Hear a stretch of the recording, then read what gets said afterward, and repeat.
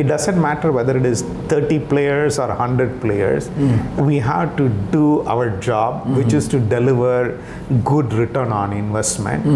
And this is the most attractive that we have seen in many years from an investment perspective. So we should be locking up the yield for a longer period of time. Youngsters don't need to worry about volatility because they have time with them. They have another 20-30 years available with them. Halo teman-teman tanam duit semua, selamat bertemu kembali dengan saya Muhammad Hanif. Saya sebagai salah satu co-founders dari Tanam Duit. Kali ini kita ada acara spesial. Kita berkunjung ke kantor mitra kami, ya, namanya Principal Asset Management. Kali ini kita bertemu dengan direktur utamanya Principal Asset Management, teman lama saya, Pak Naresh Krishnan.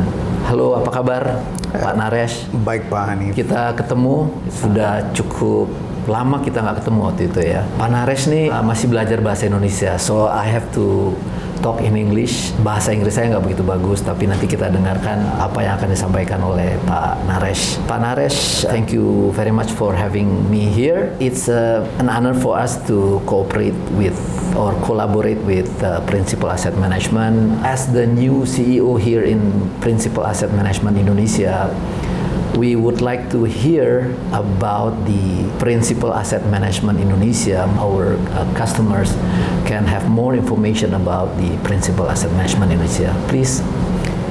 Thank you, Pak Hanif. It is really a pleasure to reconnect with you after all the years. So I'm very, very happy to catch up with you. I also want to take this opportunity to wish you and tanamduit all the success in the years ahead. Thank you. And we are very grateful for the support that you have extended to our organization. Even though Principal may be a new company in Indonesia, this entity has been there for quite a long time. In the good old days, the company was called as Asset Management. Subsequently, it became CIMB Niaga, then it became CIMB Principal. Now we call ourselves Principal Asset Management. Obviously, all the changes in the name is reflecting in the ownership structure. Today, Principal has 60% of the major shareholding in the company, and that is why we are branding ourselves as Principal Asset Management. We are a US-based financial services organization. We are one of the market leaders in both asset management as well as retirement space across the world. And also, in addition to US market, Principal is very strong in Latin America as well as in Asia. So within Asia, we are headquartered in Kuala Lumpur, so we operate in Malaysia. Principal is one of the market leader in the asset management space in Malaysia. We have a big operations in Thailand, Singapore, and in Indonesia. So it is quite a strong multinational organization, and our aim is to obviously, you know, right, Asia, in particular ASEAN, has a lot of huge growth potential, especially for the financial services product, and Principal want to invest and capture those opportunities, and that is why we are putting in a lot more effort to grow our business in Indonesia as well. I see. About the Indonesian market itself and also the competition, we have around probably 90 plus asset management company in Indonesia. So how do you manage the competition among the competitors? From our perspective, it doesn't matter whether it is 30 players or 100 players. We have to do our job, which is to deliver good return on investment. Most importantly, good risk-adjusted return to the customer, you understand now. And that is where we need to focus on, and that is what we are trying to focus on. How do we differentiate in this overcrowded market? What is a unique value that we can bring to the table, and how we can address that particular market, which will be interested in players like Principal. That is where we are focusing on, you know. I see. Okay. As the new CEO here in Indonesia, for how long? For probably it's almost 18 months. 18 bulan. Wow, that's quite a while, yeah. what is the new things that you can bring to the company, Pak Naresh? In our industry, it is very, very people-oriented industry, correct? We don't have machinery, and we don't have the only thing that we have is talent, and it is capability. I think that is where we have put a lot of our energy in the initial months. So today I'm very proud to say 18 months time we have a very strong team that we were able to assemble.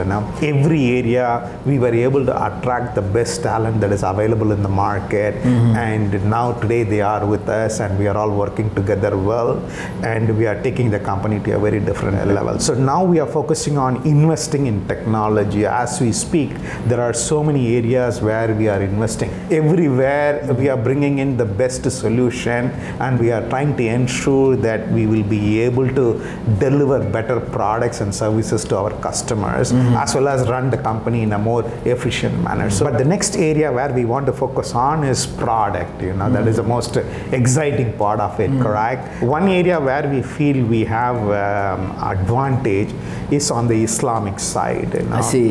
Our Malaysian operation is seen as a leader in the Islamic space in Malaysia. We call it Principal Asset Management, and they are a market leader in the Islamic space. So I think it makes sense for us in Indonesia, where we have a huge Muslim population. How do we bring that Islamic capability in the asset management space and deliver that capability to the market? We find is a very interesting opportunity. So that is one area where we are putting in a lot of efforts as well. Both the equity market and fixed income market nowadays is under pressure. So how do you see that until end of this year, or probably until next year? We in Indonesia, we are so used to pressures from time to time. Right. I agree with that. I think so. Yeah.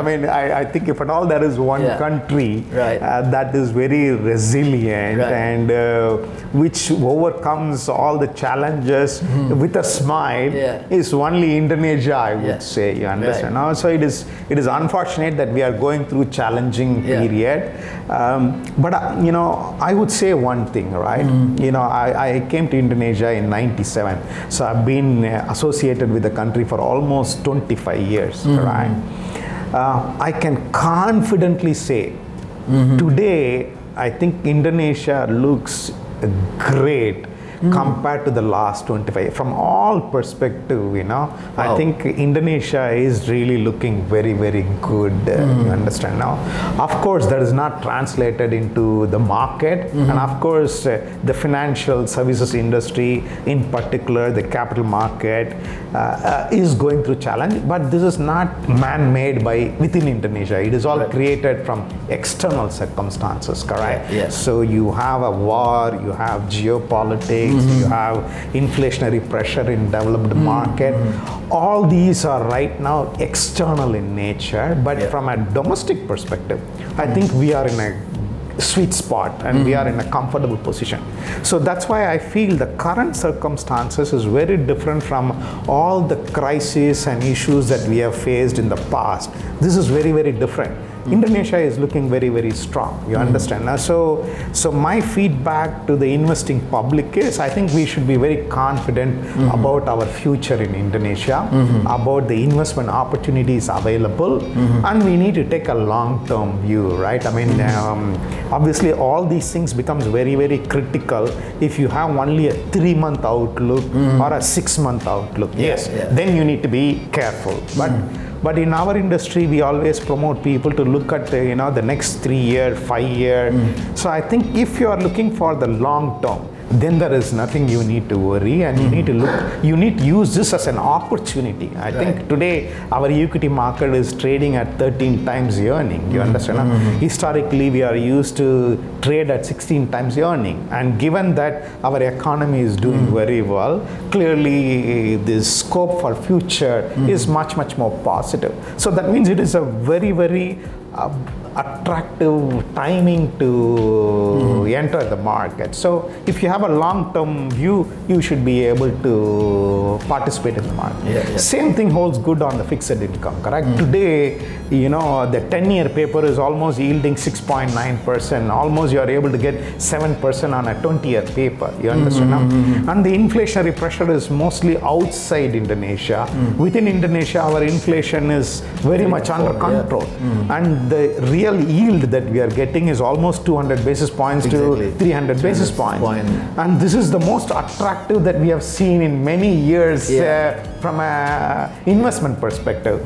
So we should be locking up the yield for a longer period of time if you have the money, you know. So I think both from an equity market perspective as well as from fixed income market perspective, we feel that the current situation is more an opportunity rather than a challenge, you understand now? And that's what, and that is our duty, to educate the public and build that confidence and capture that opportunity. But you can even look at all the history, right? You look at the subprime crisis in 2008, correct? Of course, we thought that the world is coming to an end, correct? But you saw within 2 to 3 years, the market nicely recovered and we had great recovery. But you look at it, we became an investment grade in the next decade, and today Indonesia is where it is, correct? So all these are short-term in nature. So if we can ignore the short-term challenge and look at the long-term potential and opportunity, and that is where the real opportunity is, and that is where the real wealth is made, and that is what we need to focus on. Probably you would like to convey some message to the audience. You know, so my advice to the audience is a very, very simple message. Given that I think most of your audience are very young and they are all building their own career. 70% probably up to 35 years old. Wow, that is very, very young. You know, so I think at this particular age, there is only one thing that the audience should focus on from a financial planning perspective. You know, how much we can set aside every month. You know, whatever may be your position, whatever may be your earning, how much you can save and put it aside is something that we need to build that as a habit.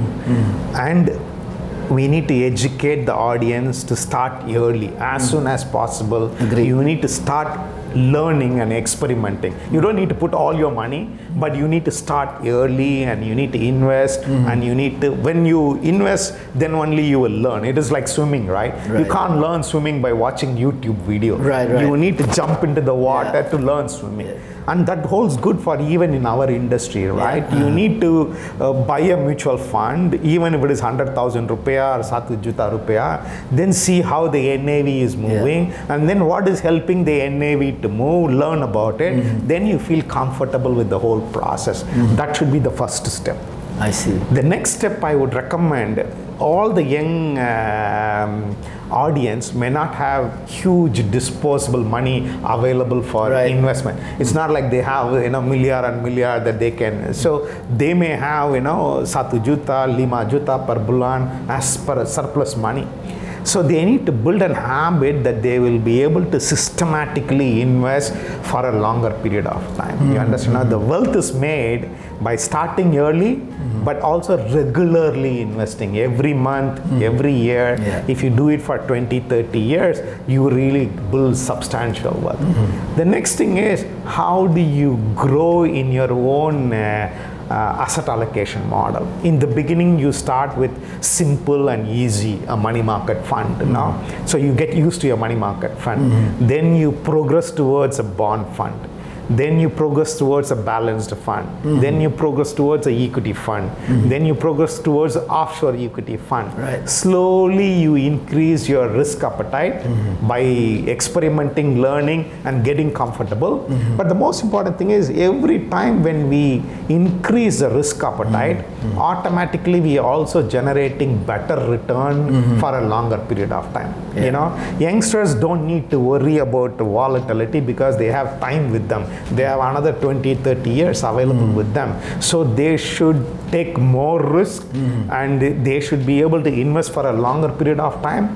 And that is the best way to build wealth. A 2% increase in return over a 40-year period can double your wealth, you understand now? And that is what the audience should focus on, and that is what I would advise everyone. So when I was young, to tell you the truth, literally 100% of my portfolio was all in equity market. I never had any bond. Really? But today, of course, the situation has changed. So there is a lot more fixed income on the portfolio. There is a little bit more on the property side, etc. But when I was, in 30s and 40s, it's predominantly equity. You understand?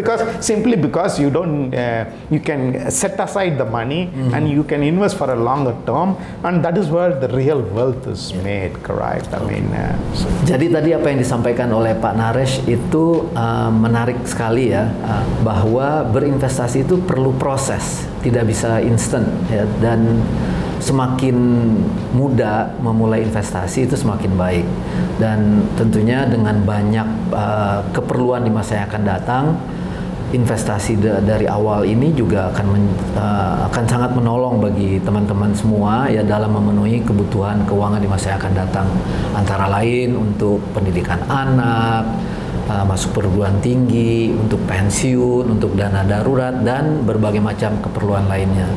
Nah, teman-teman semua, ini adalah akhir dari obrolan saya bersama Pak Naresh.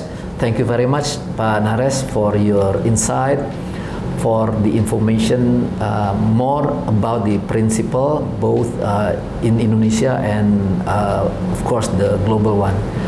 So I hope our collaboration will continue and we can grow together, Pak Naresh. And we do hope that in the future we can, conduct some probably event together with your team. So Pak Naresh, thank you so much. I really enjoyed this conversation. Thank you so much, Pak Naresh. Thank you, Pak Hanif. Once again, wish you all the very best. Sure. And look forward to the partnership with tanamduit. Thank you. This is the same, we are all in the same category. Oke, teman-teman semua, terima kasih. Sampai ketemu lagi di lain kesempatan.